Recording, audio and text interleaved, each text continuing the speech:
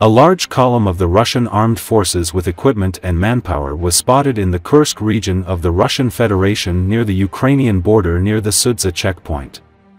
The Ukrainian armed forces did not allow the Russians to even get close, but delivered several powerful blows to the concentration of Russians.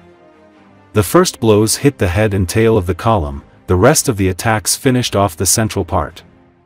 Judging by the reaction of the Z military officers, the losses of the Russian army are colossal. They demand to punish the commanders who gave the order to the military to form a column in the affected area of the Ukrainian armed forces. Again, they covered our column in the rear. They walked in a row, in a long formation. Technology and people.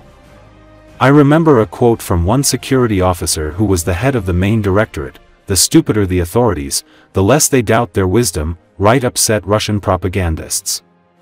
Judging by their data, this is not the first defeated column in the Kharkov and Sumy directions, where the Russian Federation has accumulated forces and is trying to conduct an offensive.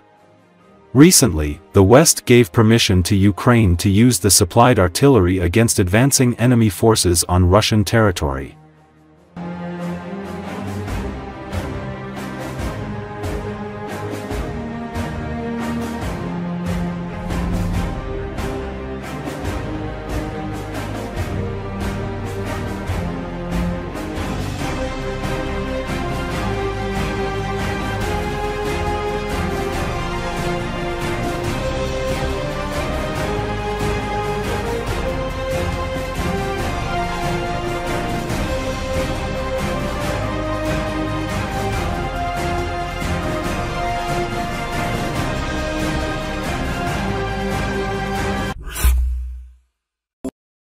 Belgorod is just beginning. How strikes with US weapons on Russia will help Ukraine at front. US President Joe Biden has allowed Ukraine to strike Russian territory with American weapons. According to Western media, the first strikes could begin within a few hours or days. Biden agreed under pressure from his advisors and allies, the New York Times reports. The American president has allowed limited strikes on the territory of a country that possesses nuclear weapons for the first time. However, the White House emphasizes that this pertains to acts of self-defense, allowing Ukraine to defend Kharkiv from cruise missiles, rockets, and artillery. Recently, the president instructed his team to ensure that US weapons could be used for counterfire in Kharkiv so that Ukraine could retaliate against Russian forces that are striking or preparing to strike, one official noted.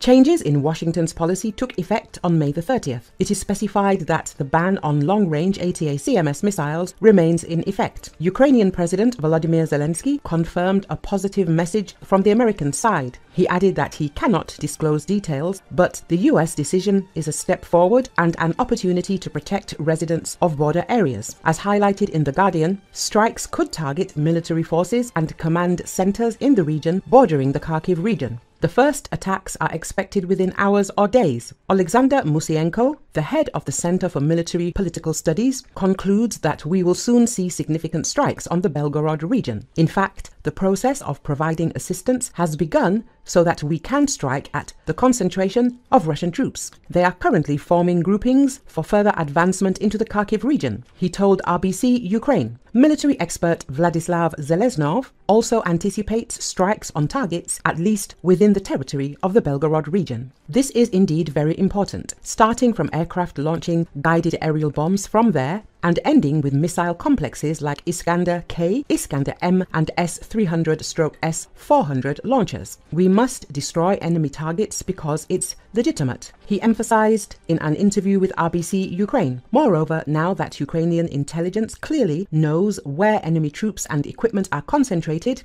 there is a right, within the framework of preventive measures, to strike the American weapons. The occupiers behave too brazenly just a few kilometers from the border, constantly employing artillery, mortars, missiles and cabs, he added. According to him, there is an opportunity to apply a wide range of armaments. For example, using HIMARS, MLRS against troops, equipment and missile complexes, as well as using the Patriot air defense system against aerial targets over the Belgorod region. According to Zeleznov, threats exist not only from the Belgorod region, but also from the Kursk and Bryansk regions. Therefore, the next stage could be permission to use American and other Western weapons in these regions.